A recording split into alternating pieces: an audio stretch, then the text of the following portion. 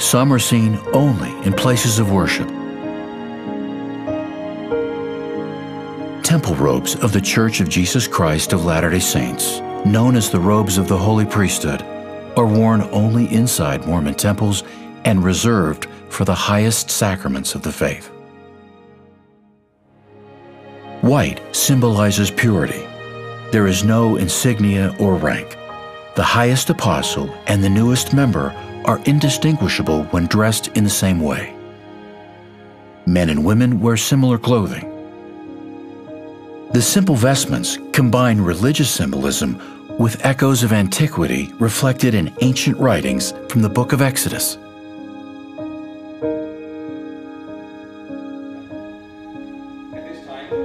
In the Church of Jesus Christ of Latter-day Saints, there are no outer religious vestments in ordinary worship services.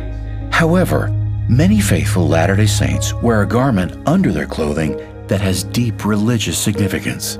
Similar in design to ordinary modest underclothing, it comes in two pieces and is usually referred to as the temple garment.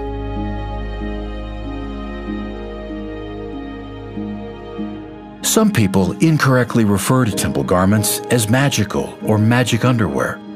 These words are not only inaccurate, but also offensive to members of the Church of Jesus Christ of Latter-day Saints. There is nothing magical or mystical about temple garments, and church members ask for the same degree of respect and sensitivity that would be afforded to any other faith by people of goodwill.